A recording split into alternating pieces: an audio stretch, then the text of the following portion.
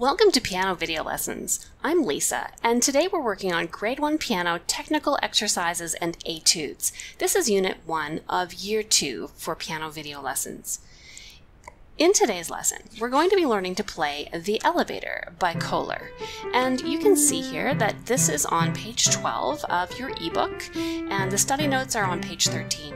You can just click the info card up here to come on over to pianovideolessons.com if you're not there already. So the previous piece that we learned was 2 video lessons ago, and that was the study, or etude. Etude is French for study, so these words are interchangeable. But this is the Study in C by Czerny, and you can see it was a quite short piece, only 8 measures long, only 2 lines. So when we play this piece, we're going to look for patterns, just as we did with our Czerny piece.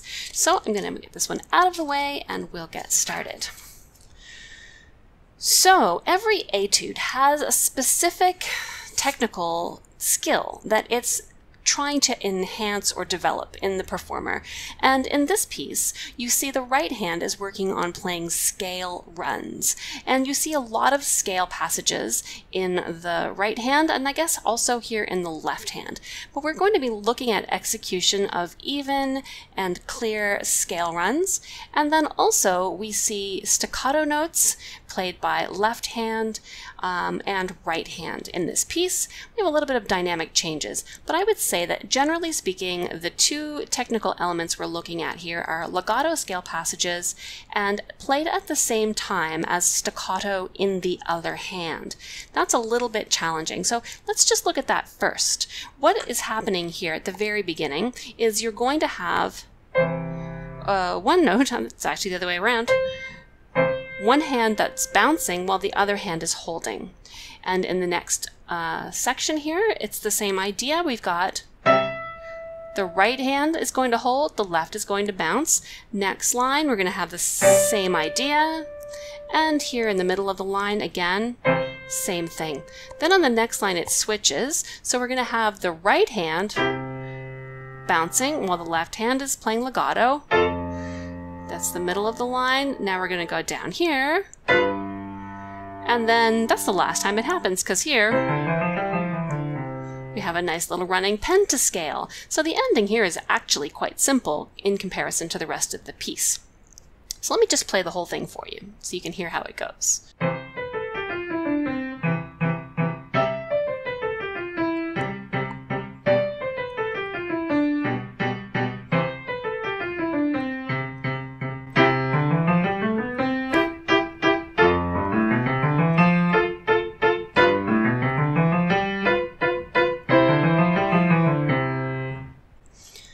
Alright, so lots of things to watch out for.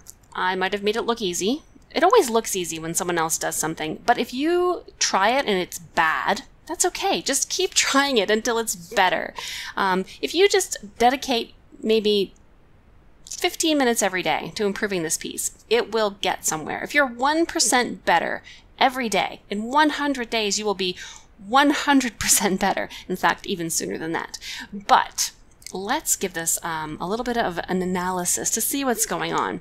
Let's take a hand separately at first, and you're going to see the very first thing we play on the right hand starts on C, and it runs down a C scale. So I think it's a good idea in any piece of music to find the starting notes for each group, each new starting position, and just practice finding those with the given finger. So in the first part here, it says 5 on C, and then the next finger 5 is in the top space, E. Then we have our 5 starting on D, and our 5 starting on C. So our hand does move around a little bit in this first part of the piece. And it's important to know what those starting notes are. The rest of it you can read by interval, and you'll see it goes space, line, space, line, space, line, space, line, space.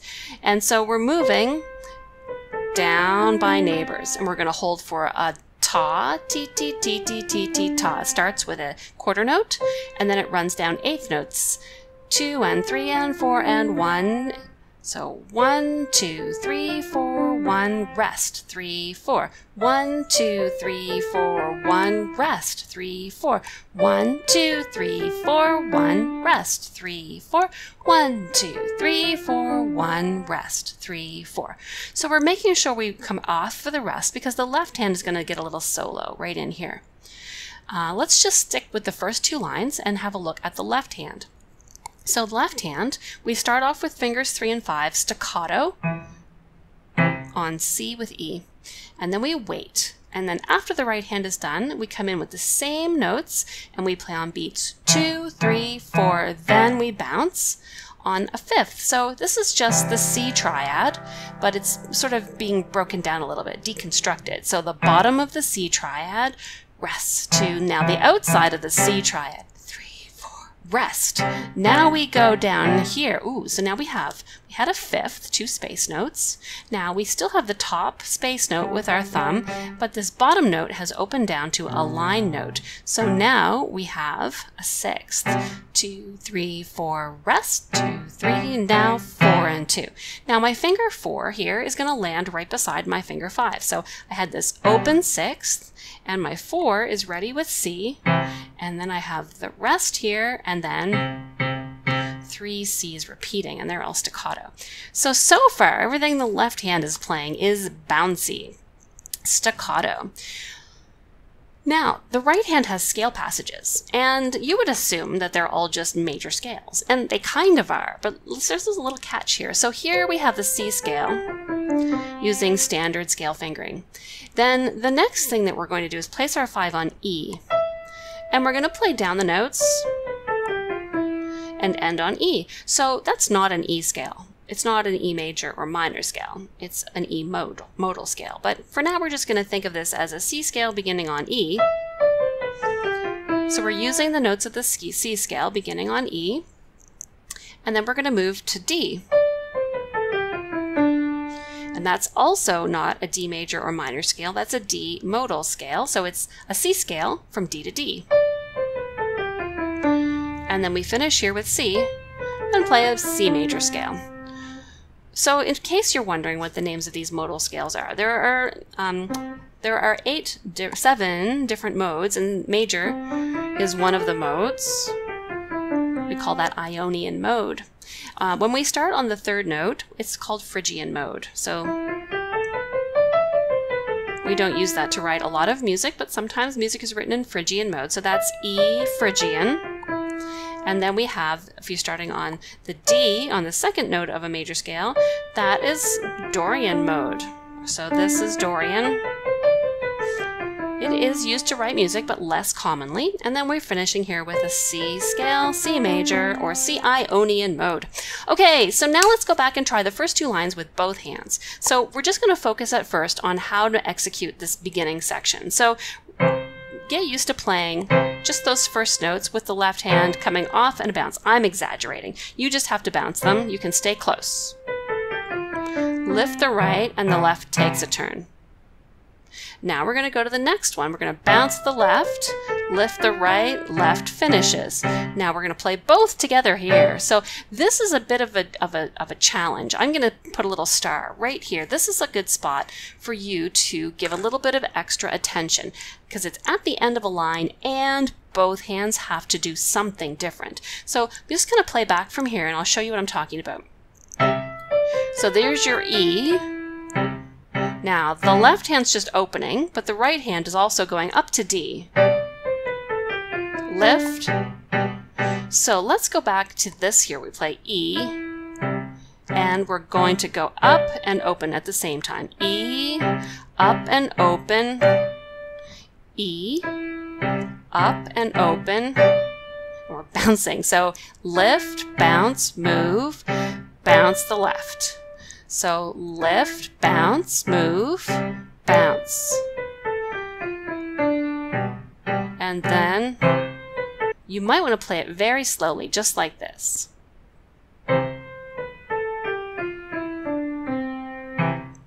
Move the right, bounce the left. Lift, bounce. Move the right, bounce the left. Lift, bounce, get ready.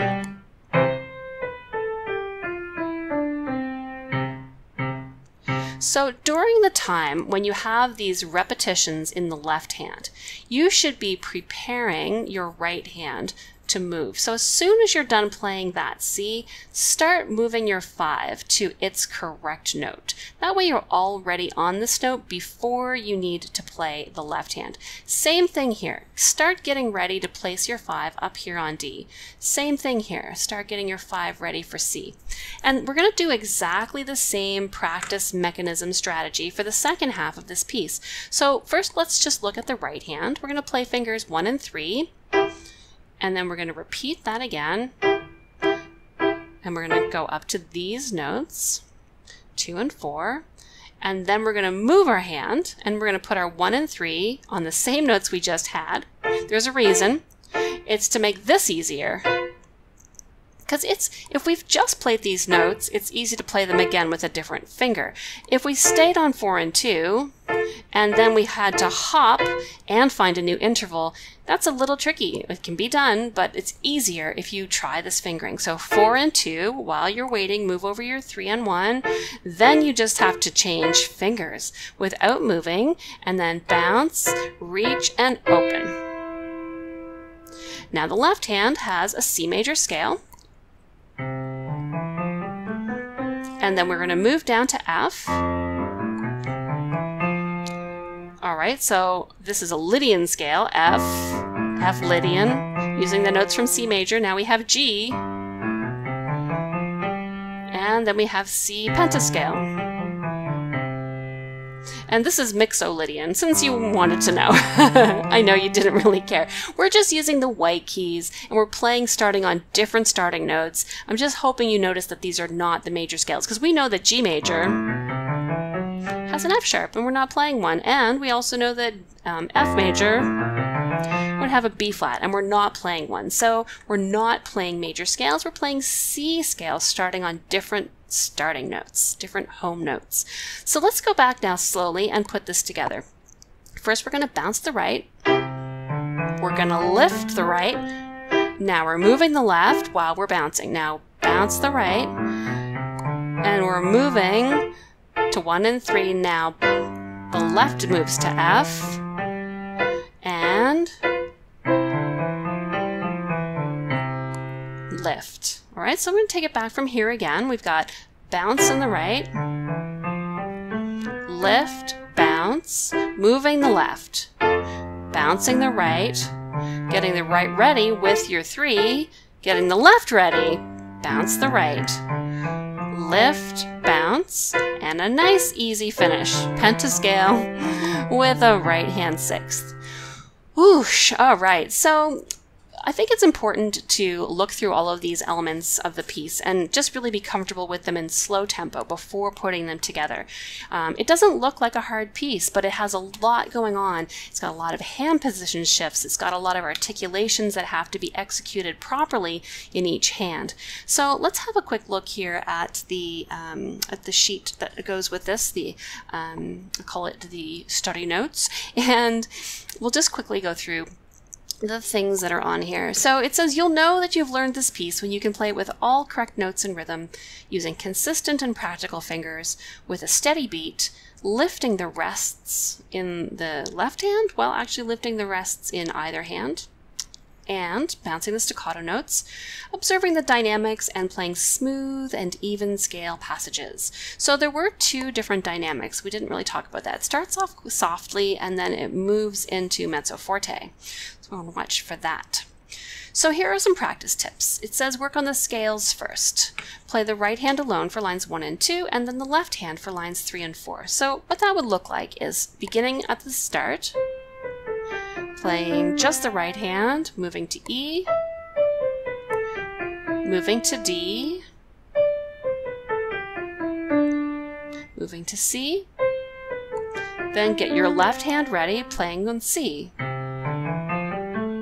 moving down to F, moving to G, and then finishing with your pentascale. And then it says next to work on the accompaniment pattern. So instead of starting with right hand, we'll start with left. So we have 3, 5, 2, 3, 4, 1, 2, 3, 2, 3, 4, 1. 1, 2, 3, 4, 1, 2, 3, 4. 2, 3, 4, 1, 2, 3, 4, 1, 2, 3, 4, 1. Now finger 4 and 2. Now we're moving over. 1, 2, 3, 4, 1.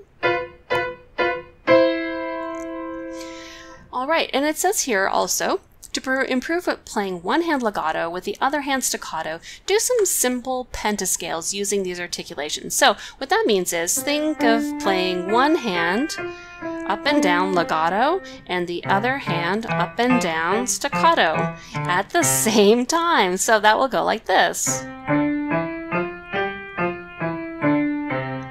And then you could switch it. It's not easy. You can go slowly.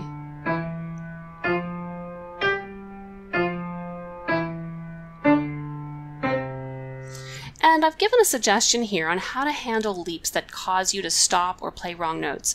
There's a little practice strategy called countdown, where you actually allow yourself to take a break while you're getting yourself set up for the next thing. So for example, where the star is here, if you had 1, 2, 3, 4, 5, 4, 3, 2, 1. You gave yourself lots of time, and you could go back and do it again, but this counting down 4, 3, 2, 1. And then you would do it again. 3, 2, 1. Notice I'm counting down from a lower number each time. 2, 1. And one last time. Ready. So it shortens up the amount of time that you let yourself think on those tricky spots. And also, it's important to count when you play to keep your rhythm steady. Or you could use rhythm words. So rhythm words could be ta, ti, ti, ti, ti, ti, ti, ta, ta, ta, ta, ta, ti, ti, ti, ti, ti, ti, ta. So the words I'm using there, for the quarter note, I'm saying ta. And for the eighth notes, I'm saying ti, ti. And those are standardly used musical nicknames. Then we can also use other words. In another lesson, I talked about dog and puppy. And you can also use words like walk for your ta, or quarter note, and running for your eighth notes. Walk, running, running, running, walk, walk, walk, walk, keeping a beat steady. Or you can simply count using 1 and 2 and. So that would go, let's do the walk running. Walk, running, running, running, walk, walk, walk, walk, walk, running, running, running, walk, walk, walk, walk, walk, running, running, running, walk, walk, walk, walk, walk, running, running, running, walk, walk, walk, walk. Now I'm going to switch for the second half of the piece, and I'm going to say 1 and 2 and. So 1 and 2 and 3 and 4 and 1 and 2 and 3 and 4 and 1 and 2 and 3 and 4 and 1 and 2 and 3 and 4 and 1 and 2 and 3 and 4 and 1 and 2 and 3 and 4 and 1, 2 and 3 and 4 and 1 and 2 and 3 and 4 and. So whatever makes you happy, as long as your beat keeps going. I recommend recording yourself at various stages of practicing and double check all of these things. Double check whether or not you're playing the right notes. Double check whether you have any gaps in your tempo. Double check whether or not you're lifting the rests. Double check your staccatos. Double check if you're playing piano and mezzo forte. All of these things are very important. All right, in our next lesson, we're going to have a nice, simple lesson on playing the C major scale in contrary motion. So we're going to get the hands playing at the same time, moving in different directions. So come on back for that lesson, and I'm going to play the elevator one more time as we end this lesson.